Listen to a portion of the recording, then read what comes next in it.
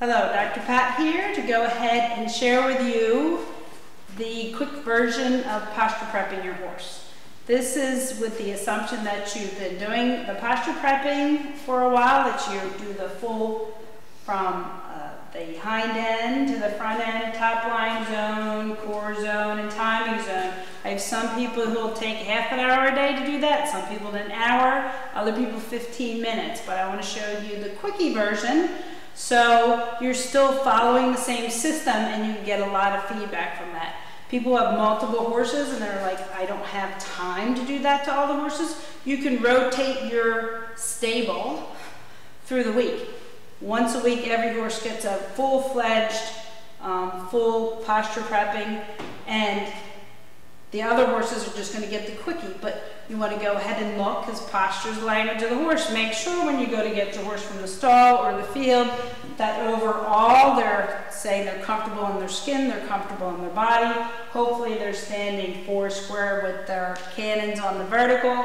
He's standing a smidge underneath here, but it's not bad. That's something we work with a lot of horses all the time, just because sometimes there's a little bit of different stress with their conformation.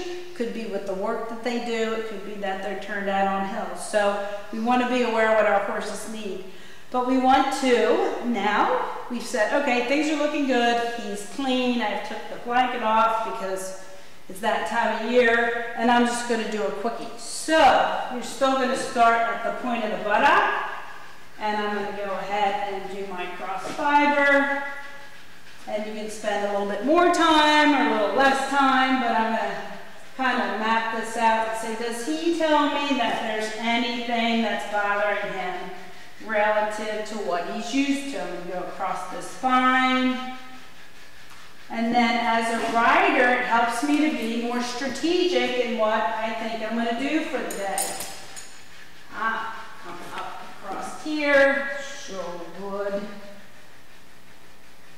And that's a nice quick scan. All being well, you brush that off, but you always go down here and you go, is the skin moving freely across his hocks, his gasket, and his lower legs?